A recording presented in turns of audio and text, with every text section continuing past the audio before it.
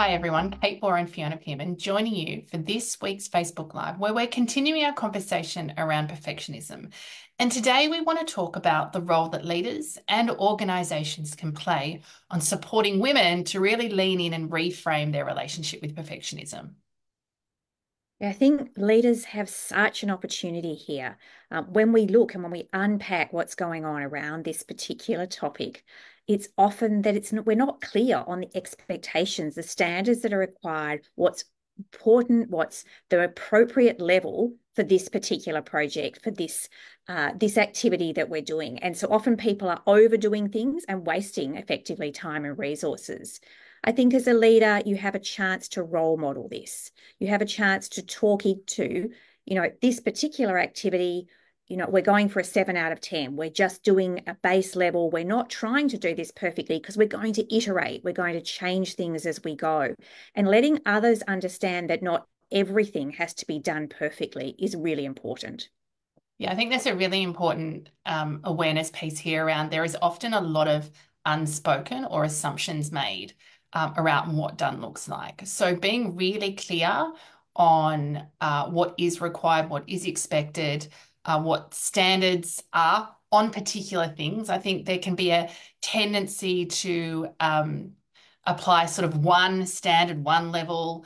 Everything needs to be done a certain way. And in most organizations, there are some deliverables that require, the 10 or 12 out of 10, and there's other deliverables where, good is done. So as a leader, even to think about what that looks like, to apply that variable to when we are delegated, when we are talking about what we're expecting to see, so that everyone is really clear about the effort, the outcome that uh, individuals are able to self-assess, to review their work, and to be able to identify when they're done, and then to be able to come to you and get that feedback.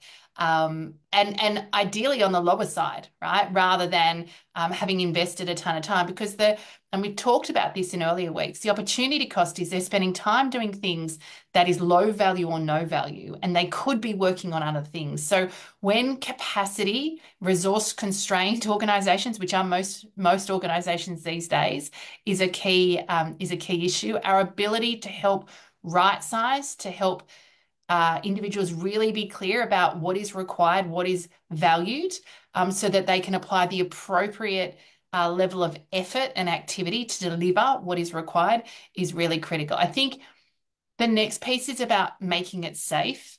We know that sometimes we can spend tons of time uh, unnecessarily getting it perfect or knowing the answer, when actually it would be totally acceptable to not be able to not to know the answer, or to not have it completely right, for there to be some mistakes, or there's some pieces of feedback that you will give. And so I often say to our team, I want to see it when it's a 5, when it's a 5 out of 10. That helps me do a couple of things. It helps me understand what their version of 5 is and what my version of 5 is, and then we can have good conversations around that. But it also helps me then be able to figure out what more that I want done. Because I think sometimes in today's world, we are delegating things that we don't have clear line of sight over. And actually what we're really doing is co-creating outcomes with our people. Yeah, I think this dovetails really well into a principle that's really important for leaders now around becoming a good coach. How do I coach my team members? How do I coach the people who are working with me to understand what's required? How do I ask good questions so that together we're solving this problem and we're talking about it up front and at check-in points along the way, rather than allowing things to get away from us and potentially a whole lot of wasted time going in a direction that actually isn't adding sufficient value.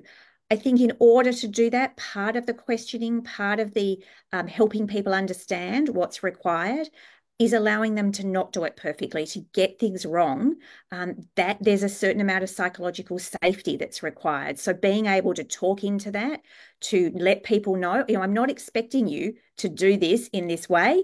I want to help us solve this in the most time efficient way. Actually talking in that language helps people understand what it is you're aiming for.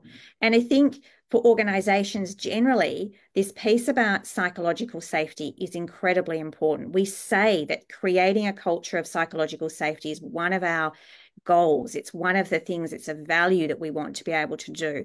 And it's important to be able to walk that talk, to be explicit about standards, to be explicit that in certain situations, it's okay to make mistakes and learn from them, to adopt a growth mindset. We work with a lot of organizations that want to adopt a growth mindset.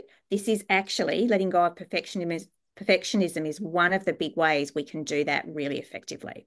Yeah, I think as leaders, asking good questions, becoming great coaches, this is the opportunity. For many of us, our model of success, our formula of doing a good job, of often being rewarded, recognized, promoted, was because we were experts. We did things perfectly. And certainly early in career, we have more capacity to do that. And the opportunity cost of doing that isn't as high.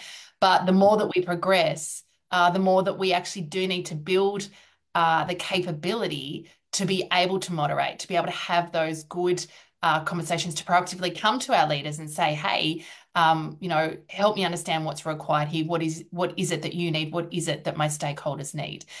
So being able to have really good conversations to shift mindsets. A lot of the piece around perfectionism is often deeply ingrained. It's been rewarded.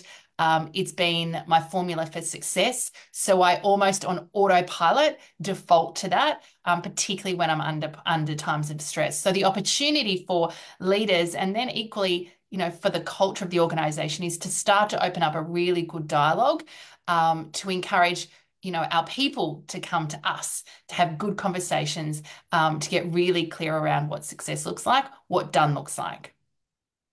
Yeah, I think lots to dig in with this one, lots of ways in which you can support your people, and you can proactively think about the culture you're creating in each of those conversations each time you're taking on new things. We're going to leave it there. If you enjoyed today's conversation, feel free to share it with a friend or colleague who'd benefit. Follow us on our Facebook page to learn more about our work, or head over to our YouTube channel where there's literally hundreds of videos you can tap into. When you're ready to go deeper with your relationship with core confidence, you can visit our website, coreconfidence.com.au.